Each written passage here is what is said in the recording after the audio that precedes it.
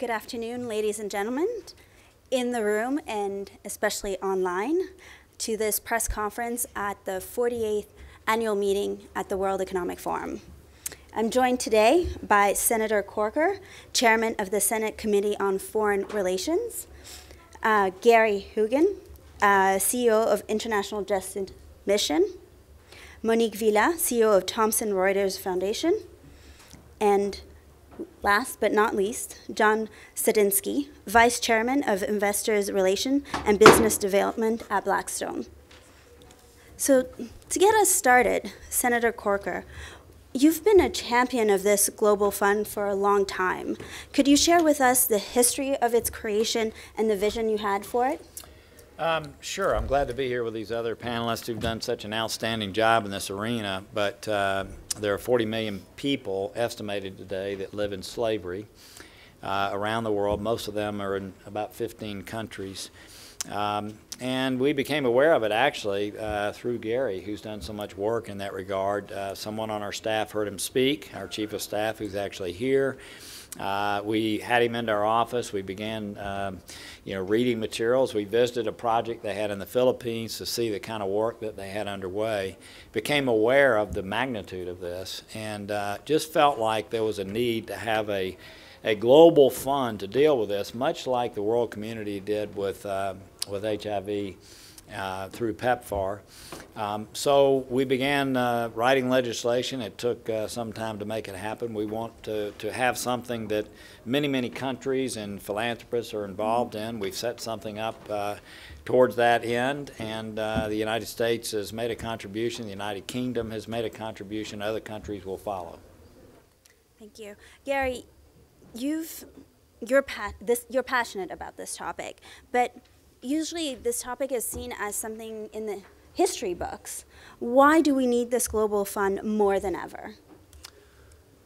Well, I'm grateful for Senator Corker's leadership and the leadership of Prime Minister Theresa May and the other panelists in addressing this issue, because I think most people would not get the history question correct about whether or not there's more people in slavery now than in any other time in history. But that is the fact. There's more people in slavery today than were extracted from Africa over 400 years of the transatlantic slave trade. So the thing we just need to know is that the modern slavery problem is massive. It's as brutal as it's ever been, but it's more stoppable than it's ever been. It's illegal everywhere now in the world. It is everywhere in the world, but it's also concentrated itself in a few countries. And so this ought to focus our global efforts. And this is what has been missing. Over the last 10 years, there's been a proliferation of tremendous efforts in raising awareness to trying to address modern-day slavery and human trafficking, but they've been completely uncoordinated efforts.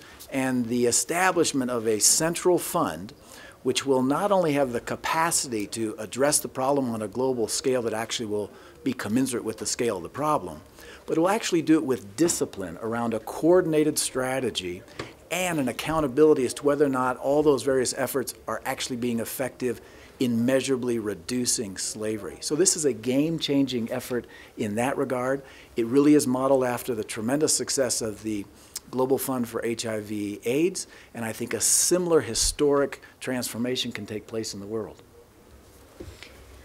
So Gary spoke about strategy. Monique, your foundation has had a lot of initiatives. Why do you think we need a cohesive strategy? Well, I mean, the foundation regarding slavery, because we address other, underreported and very important issues like women's rights and human impact of climate change. But slavery is, since 2012, one of the core things at the foundation. And we have started to shed light on the issue through journalism. So everything that our 48 staff journalists at the foundation write is distributed on the Reuters wire, so it has a global audience. And we have started to really shed light on the issues of journalism and journalism of slavery. Slavery is today outlawed in every country in the world. And then, as Gary has said, it's still growing, and we have more slaves than ever. So universally it is aboard, and globally it is growing. So there is something that we don't do right. And so we shed light on the issue in order that people take interest, and then we also take action. So we started by creating a bankers alliance in the US with Cyrus Vance to look at the credit card data, to ask the banks to look at the credit card data of their clients and see when there is a pattern of human trafficking.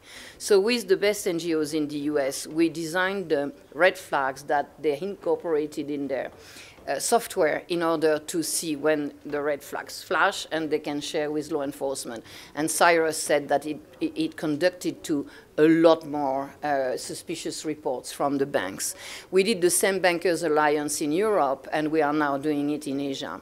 And the Wolfberg group of banks, which are the 15 biggest banks in the world, when we launched the European one last May, said to all banks in the world to adopt the toolkit that we were putting outside in order to fight slavery through data, because when you can prove that someone is a slaver through data, you are much stronger than when you only prove it on the strengths of the person that has been abused.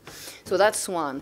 The second one has been to really interest corporations to the issue, because you have 40 million slaves today, according to ILO, probably a lot more. But data is not right, and we have a big hole there, and we try to address also that issue.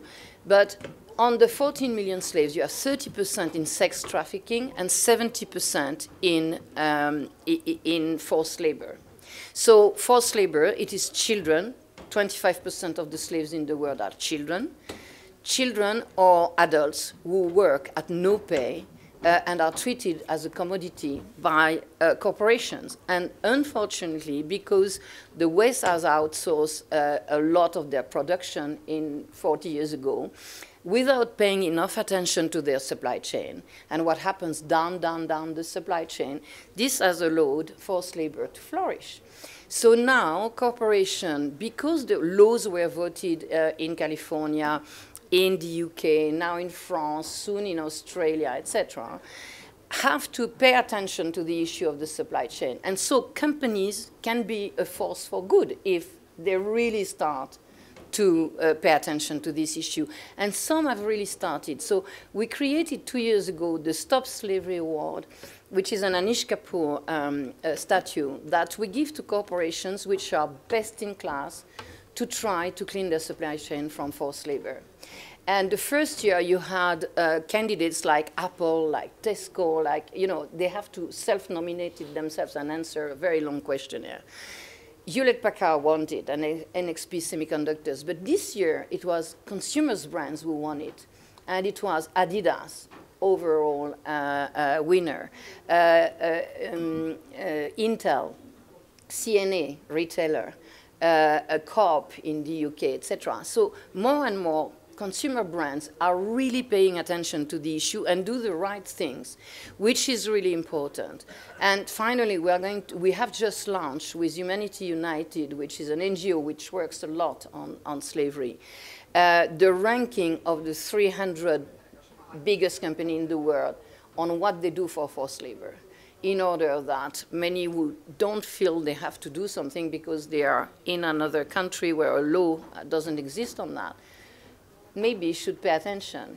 And last thing I want to say is that journalism is not dead. Investigative journalism is not dead. Most of the candidates who were candidates for the Stop Slavery Award were starting to really pay attention to what happens in the supply chain from the moment where media showed that they have a problem either in their production line, like Apple at some point, or in their own supply chain. And then they paid attention and immediately started to fight back on forced labor. So it's very interesting that media attention can also lead to good things. So, John, Monique talked about the power that business have, that they can be a source of good.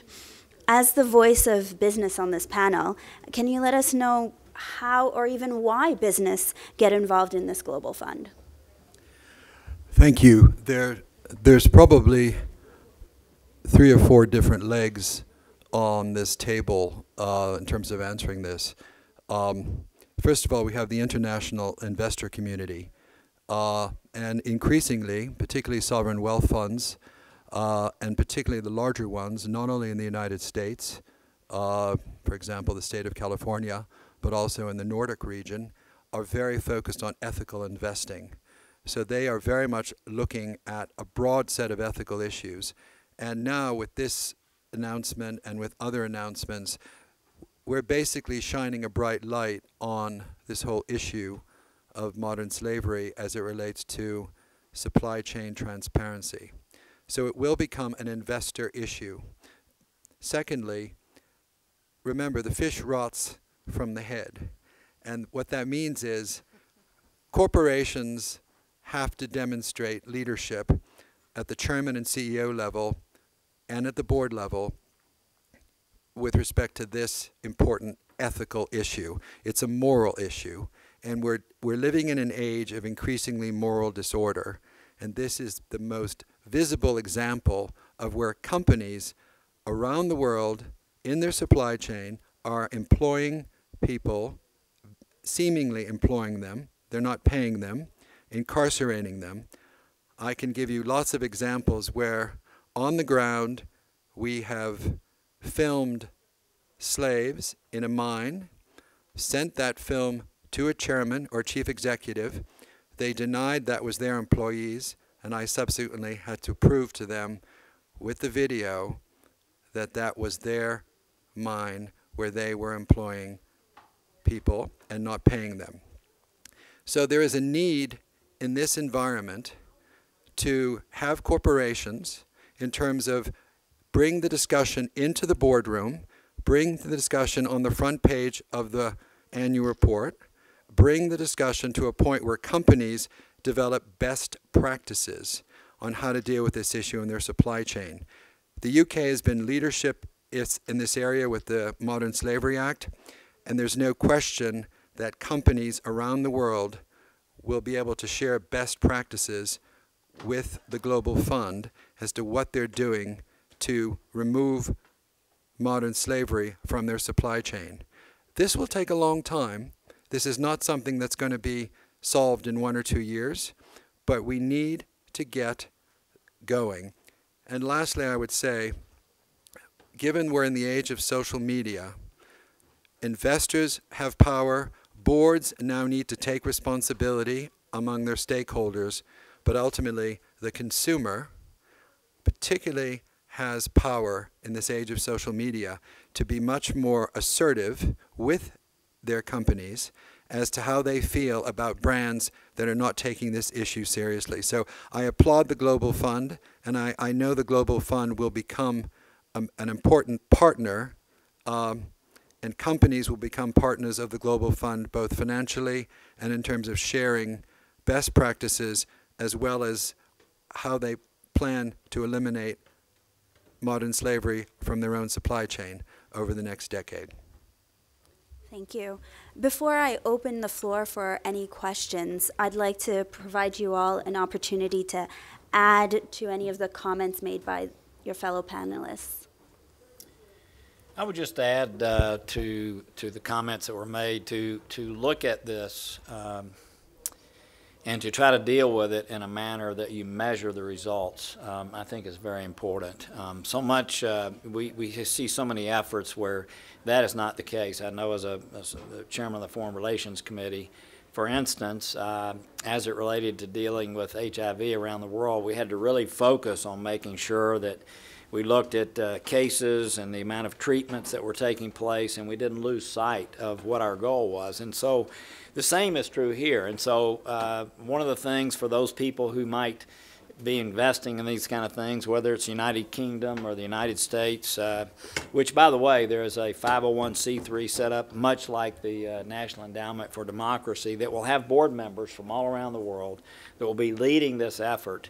But to make sure that that investment is yielding results is very, very important. And so, as Gary mentioned, there's metrics, going in and figuring out how much slavery is actually occurring in a place before you begin, and then showing that you're actually deriving results. So this will be an effort. Again, it's a true public-private partnership.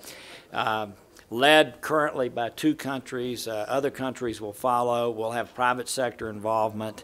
And we really want to leverage our funds and build momentum around, again, achieving results. So I'm indebted to the people here involved that have been, and let me mention one other thing. You come here to the World Economic Forum, and you realize there are efforts that are taking place that are not coordinated. People are not necessarily taking advantage of the best practices that another organization may have in place. I mean, just sitting here listening to the panelists, you can see that they're involved in differing ways. But to be able to have an entity that's using those best practices and helping others do the same, I think it will be very, very important in achieving the goal we've all set out to accomplish. Just following on what Senator Corker has shared, this is the game-changing development over just the last 5 or 6 years, as we've now developed tools by which you can actually draw prevalence levels of forced labor and slavery, sex trafficking within a jurisdiction. Imagine, as the Senator mentioned, to try to fight HIV/AIDS if you didn't know how much there was and whether or not various interventions were actually reducing the prevalence level. This is now possible. So it's no longer an excuse to say, well, we just don't know what works and what does not. There are means by which we can actually test and measure what's working. And so now it will be about investing in those methodologies that are proven to be effective. The second game changer here is that the commercial sector has a huge influence on addressing the utter impunity that exists in many of the emerging market countries in terms of forced labor, where the laws are there but just simply not enforced.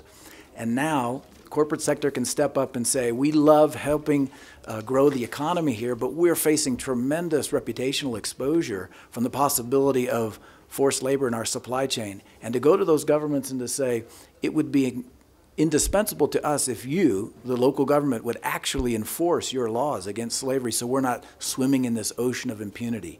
When corporations start to begin to raise their voice in that way, we're finding that these are the voices that the local authorities, especially in emerging market countries, care about the most. And so this is also going to be a game-changing role that the private sector is going to have in this fight. Yeah, if I just can add to all that, is that the real impact comes really from the cross-sector collaboration. You know, when companies started to fight slavery in the cocoa industry in Ivory Coast, they joined forces together to address the issue. When now corporations try to address the issue of slavery in the fishing industry in Thailand or in the Philippines, and they work together to address the issue, because alone a corporation cannot do a lot. So when you have this cross-sector collaboration and shared expertise, as you say, with business, with government, and with civil society working together, then you have really a force. And this is what we start to see coming, and this is what I think we all around this table, and I know Jean Bader-Schneider at the Global Fund, really try to push this collaboration, without which nothing will happen. And all the laws that are voted are very good. They don't have a lot of teeth at this stage, because it's just a question of declaring what you do to address the issue of forced labor. But one day they may have teeth, and then, you know, corporation will really have to address the issue. So collaboration for much bigger impact is crucial. I think the other thing that's worth saying, because this is not a simple problem, there are really 3 big legs on a very big table, which is the whole issue of prevention, which is a very big discussion, the issue of rescuing, and then thirdly, the issue of rehabilitating survivors. And all 3 of these are in itself 3 separate, very deep and broad areas which you have to remember. There are lots of examples around the world where, from a poverty point of view, if you can deal with job creation locally and deal with poverty locally, the likelihood of that you're going to have a high focus of preventing trafficking is very likely. The issue of rescuing and moreover the issue of rehabilitation of survivors is very important, and there's a lot more work to be done on this. Thank you. I'm now going to open the floor for 1 or 2 questions, if we have any. Please state your name and your organization. Ruben Mooijman for the newspaper De Standaard in Brussels in Belgium. How much money is being invested in the fund, by whom, and how will it be spent? The goal is to raise 1.5 billion, and thus far the United Kingdom has put 25 million in. The United States has put 25 million in. We'd like to leverage an overall investment by the United States over a 7-year period of 250 million, with 500 million coming from other countries, and then have that matched with 750. Excuse me, it's a 1.25 million dollar. $1.5 billion investment. We'd like to have the 250 matched with 500 coming from other countries and 750 million coming from the private sector. And so this, in the areas that the fund works, in the areas that the fund allocates money, what we'd like to see happen is a 50% reduction in slavery in those areas to prove that what we're doing is effective and shows results, and then grow the fund from there. How do you end slavery with money? Because you said it's a problem of jurisdictions, of laws not being properly executed. So how are you going to do that? Yeah, so I'll let Gary speak more fully to this, but going in and working with local law enforcement, working with prosecutors, changing the culture of the police department themselves, making sure that that on the back end, after victims have been rescued, there's a safety net to allow them to come back into society in a real way. But it takes resources to do that. It takes teams of people going into these countries. Again, in every country in the world, slavery is against the law. But going in and causing, we saw, for instance, I won't mention which jurisdiction, but we saw where just a few policemen at the top of a particular department changing the way they went about dealing with this changed the entire department, because before that you can imagine the corruption, the graft that was taking place to cause people to turn their heads away from this blight on society. A few years ago, the Gates Foundation invested $5 million in a project to try to reduce child sex trafficking in the city of Cebu in the Philippines, and the goal was to have that reduced by 20% over that 5-year period of time. IJM partnered with them in standing up local law enforcement to address this, and when the outside auditors came back to measure the effectiveness of that, they found a 79% reduction in child sex trafficking. That was then replicated in the city of Manila and in the city of Pampanga in the Philippines, and they produced 76 and 86% reductions in child sex trafficking. So it shows it's actually possible to invest in building local capacity to bring great effective law enforcement and great survivor services, and you can now measure the way slavery collapses when there's the risk of actually going to jail for it and when survivors believe they actually have a future. This is the vaccine that actually exists in the world now for getting rid of slavery, but like all other sort of global efforts, it's going to take resources commensurate to the problem. As the senator pointed out, it's a $150 billion profit annually, according to the ILO, and it seems rather modest for the world to pony up $1.5 billion to take on that fight. And if I may add, one of the big difficulties in the fight against trafficking is the lack of prosecution. It's the total impunity that slavers enjoy all around the world. So we fight a very organized crime in a pretty disorganized manner. So the Global Fund and whatever means can be given to justice around the world, etc., will be important. But we have to realize that, slavery exists only because of corruption. Corruption is the grease of slavery everywhere at every level, from the policeman or the policewoman that you pay to judges which are not doing their job, etc. Corruption is the big issue behind this very organized crime. So it will not be that simple, but it's true that to have means instead of not having no means in the fight will change things, obviously. So we have one more question. Yes, I'm actually from the World Economic Forum, Georg Schmidt, sorry. Mr. Tedeneke, you mentioned social media as a way for consumers to pressure private sector players to hold up the standards. I'd like to hear from you, but also from the other panelists, what role technology can play in this fight against slavery. Thank you. Thank you. That's a very good question.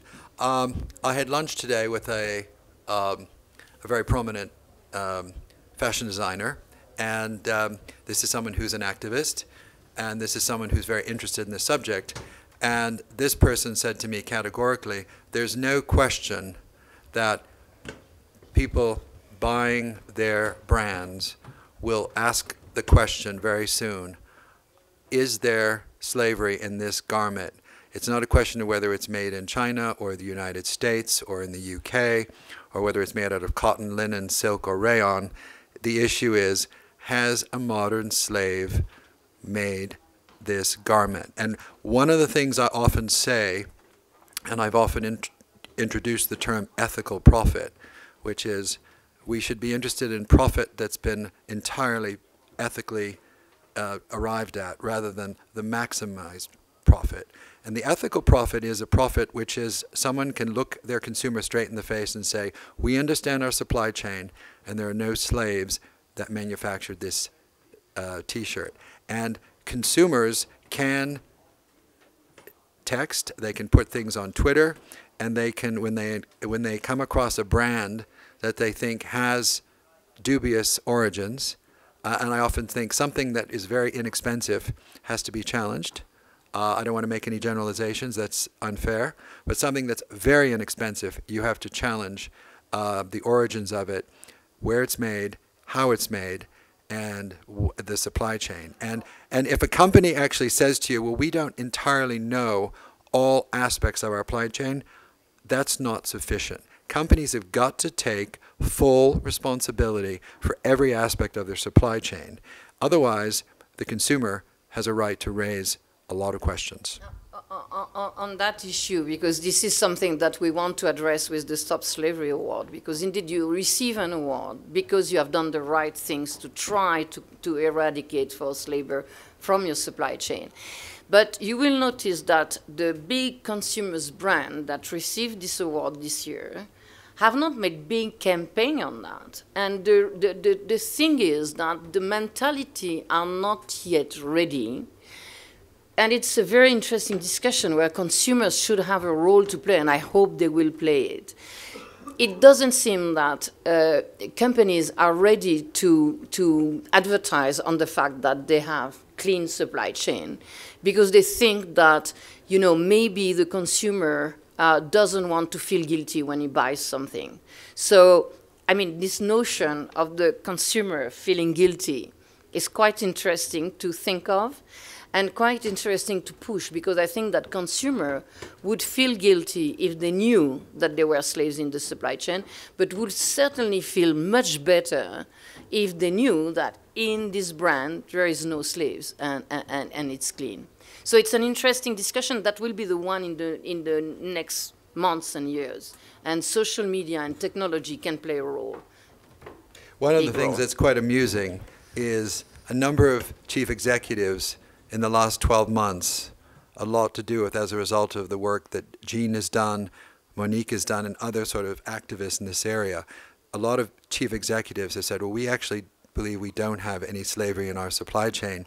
And of course, as you know, today, that is a red flag to the media, and the media will go out of their way to try to prove them wrong. And I would say now, every chief executive who's said this is not an issue for us has regretted it. Some of them have been publicly embarrassed because they have had to pull in their tail and say, whoops, we actually went a little too far in this statement. So what we're now seeing, certainly in the UK, under the Modern Slavery Act, is everyone is very cautious, wants to do their homework, wants to understand all aspects of their supply chain before they go too far. And I think most people know they have slavery somewhere in their supply chain. It's a question of how to deal with it proactively and being very candid about how transparent they can be and focus on, it's almost like asking a company to reinstate their values and their set of ethics in terms of how they actually do their business, how they do their core business. So on that statement, I would like to thank my panelists for taking the time to explain this important issue and discussing the ways that it can be resolved, and that there is an optimistic option for that, and that we should be galvanized to join that cause. And I would like to thank everyone in the room and online. Thank you. Thank you so much. Thank you. Thank you.